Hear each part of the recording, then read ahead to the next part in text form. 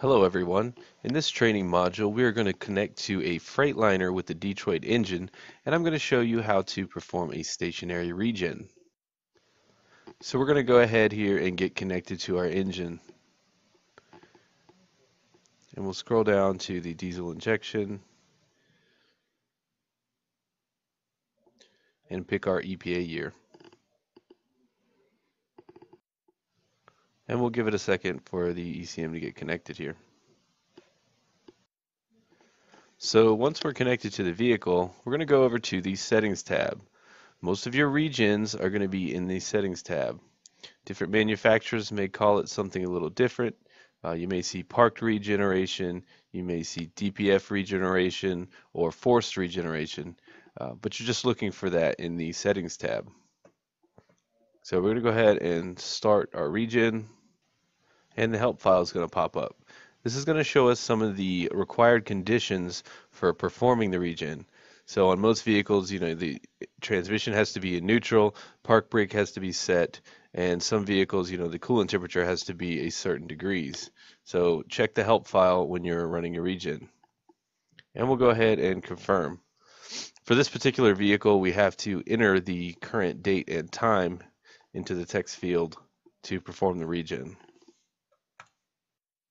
And then we have a series of conditions that we have to confirm to make sure that we're not going to catch anybody on fire or do anything dangerous.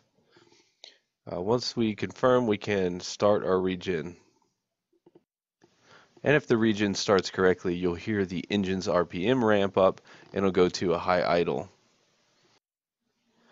Now, as you can see in here, we've got quite a few parameters that we can monitor while performing our regen. This is imperative to making sure that our regen is working properly. And here you can see we can monitor our DOC temperatures, the inlet temperature and the DOC outlet temperature. We have DPF outlet pressure, and down here at the bottom we've got our DPF outlet temperature. So when we're running our regen, we want to make sure that we watch these temperatures to see if our regeneration is actually working correctly.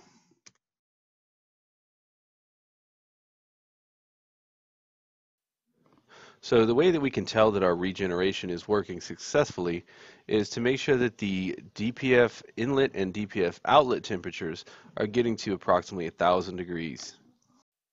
That way we can make sure the DPF is actually getting hot enough to burn the soot from it. So we're going to go ahead and let it fast forward here a minute to let the regeneration continue. So now we can see our DOC outlet temperature and our DPF outlet temperature are both at 1,000 degrees. That means the DPF is burning the soot from inside it, and the regeneration system is working successfully.